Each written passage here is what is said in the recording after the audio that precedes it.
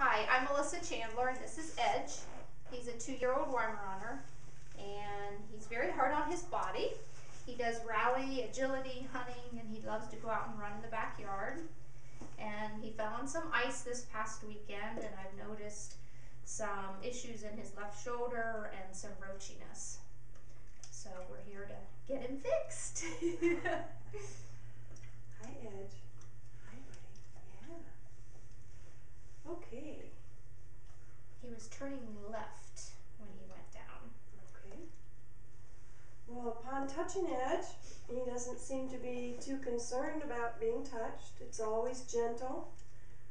We always do no harm. And we use lots of soft work to get into the areas of concern.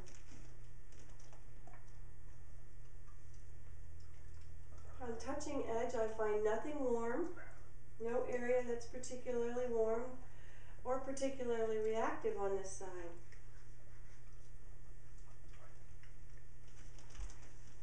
Good boy. Edge, good boy. Yeah. I find that Edge is always hungry, so sometimes it's actually easier to work with him when he's hungry and busy eating.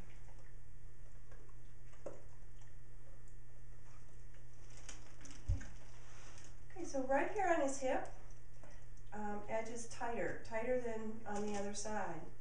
So I'm just going to hold and see if we can warm it up and see if we can get him to change the tension in the tissues. And it's beginning to change, it's warming up. So I'm going to start a pumping action. Following it with what's known as Effleurage. Nice stroking, soft, move the blood.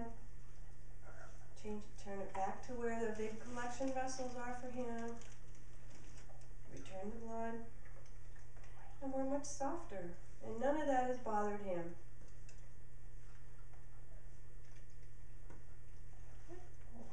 So tell me, Melissa, over the years, have you found massage to be valuable? Yes, very valuable for Edge, especially as he was growing. As at the rate of his growth, his muscles needed to be constantly worked to keep up with his growth, so he wouldn't, I want to say the muscles wouldn't be pulled. And Edge, sit down. Sit down. And Edge has, like I said, he's 2. He's been getting massage since I brought him home at like 8 weeks of age. And it's also great for all of his sports to keep him in shape. Lie down. And he's a very busy boy. Lie down. That's for sure.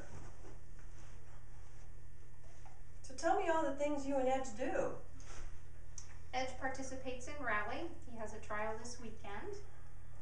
He also participates in agility, which is very strenuous on his body, and he has to be in good athletic shape, and also in hunting, which he also has to be in very good athletic shape to be able to go out and run in a field all day.